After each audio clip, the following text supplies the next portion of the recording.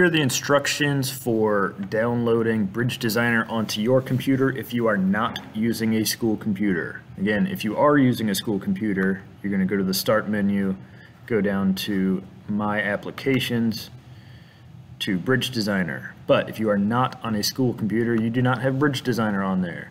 So in this week's folder, there's a folder called Look Here If You're Not Using a School Laptop. Click on that folder.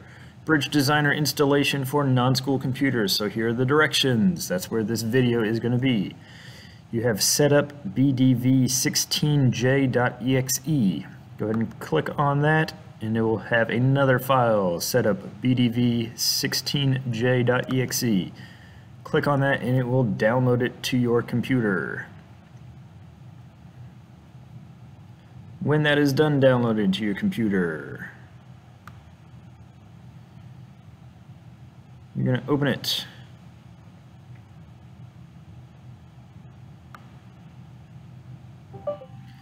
If your computer has a password, put the password in. I'm on a school computer, you should not see that. Here's all the licensing agreement. I agree. Bridge Designer, register file extension, hit next. This is where it's going to put it on your computer. Hit next. Hit install.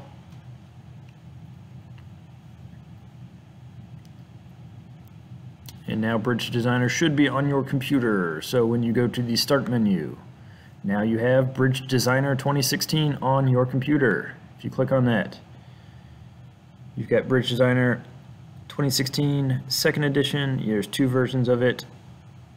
One of them says for older computers. You can probably click the first one right there. You click on that and there you go. There is Bridge Designer 2016 on your computer.